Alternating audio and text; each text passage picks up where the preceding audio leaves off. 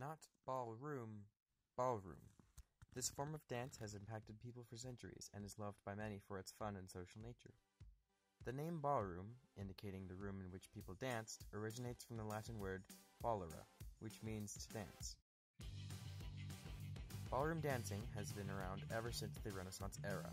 At first, ballroom dancing was segregated between the royals and commoners, but as boundaries between high and low classes began to disappear, people danced all across Europe throughout its history. Ballroom, when it first started, it started with like Renaissance era, if you want to take it that far back, was when the partner dancing started. There was lots of space, very little connection, and then the waltz came out. And the waltz it has near full body contact. You're connected from your hips down to your thigh, and that was very controversial at the time, and it's expanded since then. We have all the Latin dances from Latin America that we've adopted, and it's just grown from there. The dance that left its most significant mark on the Victorian era was the waltz. Its popularity also spawned the creation of many other new types of dances.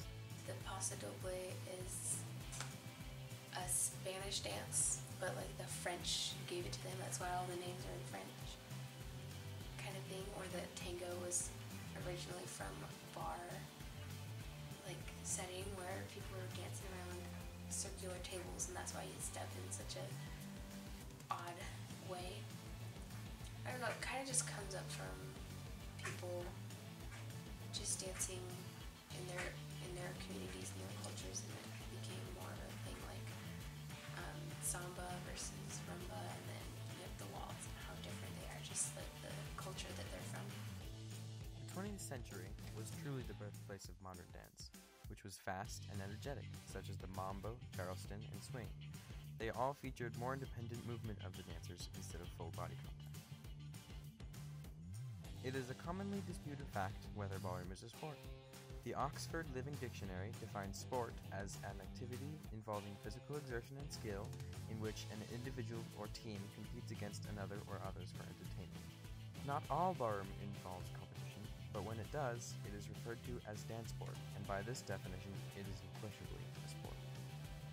Would you consider ballroom dance a sport, and why? Sure, it takes skill, and when you spend time at it, you get better, and you can compete with it. I've often thought that it should be, because it can be such an athletic event or activity, but it doesn't have to be. It can be nice and relaxing, but when you're really working at it, it is exhausting physically, demanding physically. So yes and no, I guess I would say. Yes, if you're doing it actively, regularly, often, like some people I know, and like I used to. No, if you don't do it a lot. See, this is where my dancer side comes in. I don't believe that ballroom is a sport. However, I do believe that ballroom dancers are athletes. They work hard, they train hard just like an athlete does. They're extremely physically fit for the most part, just like any other athletic grouping, or athletes, I guess. But I think ballroom is more artistic than sport.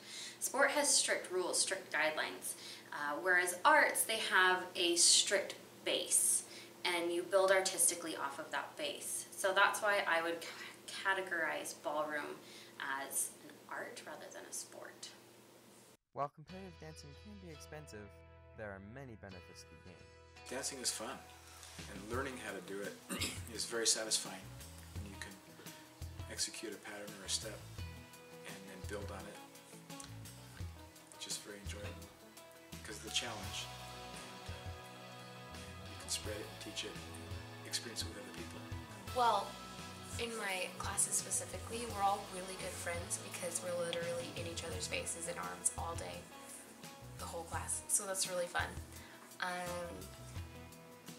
say it also teaches hard work and discipline and attention to detail, and it's fun. It's a fun activity. It's a fun class. It makes going to school really exciting, and you just have this fun little community of friends that are all part of your dance world, because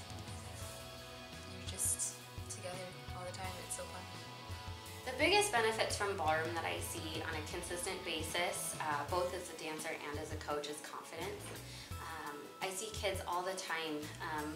Well, I'll take one for example. I had a student a couple years ago. He auditioned for our team and sadly didn't make it on. But we reheld auditions because we were looking for a few more boys. So we told all the boys who didn't make it, you know, go learn over the summer. We'll hold a second bout of auditions after. And he came back to those second auditions and made the team. And just to see him grow and blossom as he learned how to interact with his peers, with leaders, with girls, really, it boosted his confidence a ton. He went from being one of those you could tell was just a shy, picked on, teased kid in elementary school, and by the time he graduated, he probably had one of the biggest heads on my team. So it's really interesting to see kids blossom as they learn those communication skills.